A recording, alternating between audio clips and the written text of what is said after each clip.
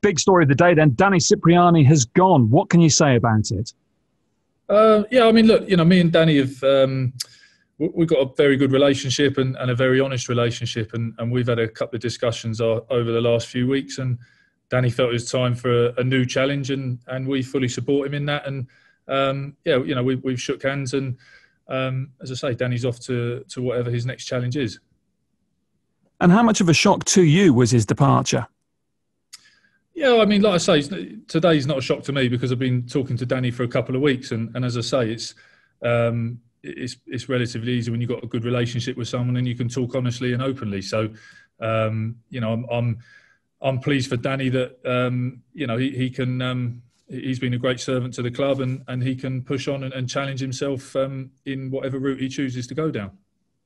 Yeah, absolutely. Great servant to the club. How do you sum up his contribution to Gloucester?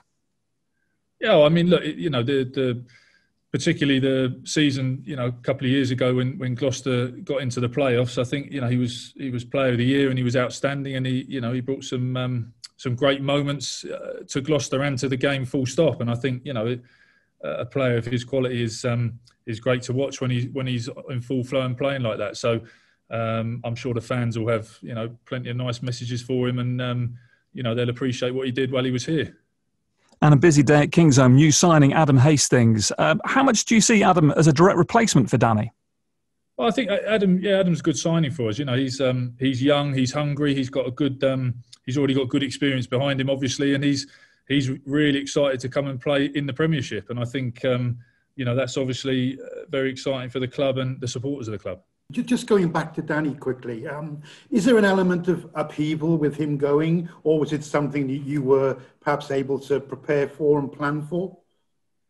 Yeah, I mean, like I say, it's a shock, obviously, to everyone outside of the inner circle, if you like, and obviously it's not something necessarily we've had to plan for or anything like that. As I say, the discussions between myself and Danny and Gloucester have been very easy and honest, and it's a really simple process. So there's not been loads of planning around it or anything like that, or any dramatic shock to it. Obviously, we've kept it in-house until Danny had decided exactly what he wanted to do. So it is what it is, to be honest with you. There's no smoke or mirrors to it. It's as simple as it is. And Danny's very much his own man. I mean, do you hope that he will carry on playing for a couple more years at least? Oh, absolutely. I think that's one of the big things. I think someone of Danny's quality, we all know what Danny can do on his day, and it's great to watch. And I think it'd be a real shame if Danny didn't take on a new challenge. And obviously that's up to him, what he decides to do, where he decides to go, whatever that looks like. That's not something I've discussed with him. That's very much personal to him and his family. But yeah, absolutely. I would hope to see Danny, go on and play some great rugby. Was this in the nature of something Danny wanted from Gloucester that you couldn't provide, or was it purely the case of an opportunity arising from him that he wanted to take right now? No, I mean, as I say, I don't know what Danny's next challenge will be. I think this is more just, there sometimes comes a point where a player, feels it's time to move on and time to do something different. And again, like I say, because I've got a very good relationship and it's honest, it was very easy to have those conversations. But there's been no incident or any falling out or anything of that nature. It's very much, as I say, exactly how it is. And, that's, as I say, I support him fully in whatever challenge he goes forward with. Was there any financial element to Danny's departure? We all know how stretched finances are at the moment. I mean, I can't quite understand why he would be allowed to go after 4 games with so much of the season left to play, leaving you fairly short-resourced in such a key position.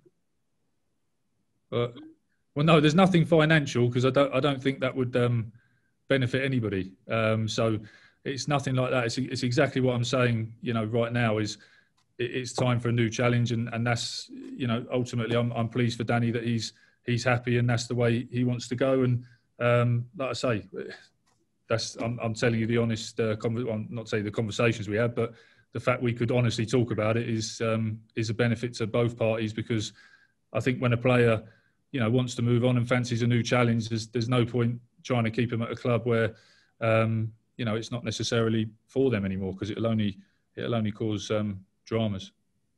Okay, that's fair enough. Interesting. In August, you said, if people aren't buying into your vision, then the team sheet will show you who's buying into it. Obviously, we've not seen him play. Has he not been playing in recent weeks because these discussions have been going on and they've been on everyone's mind? Is that why we've not seen him? No, I mean, so obviously I have got a vision of where we want to go, but this is not to do with that. This is very much. Danny had a couple of niggles from early in the year, and that's where that probably gave us an opportunity for him, to step back and think about it, and that's where the conversations probably stemmed from. Was like you say, is it time for a new challenge? But again, there's nothing more to it than that. It's just the way one of these things has panned out.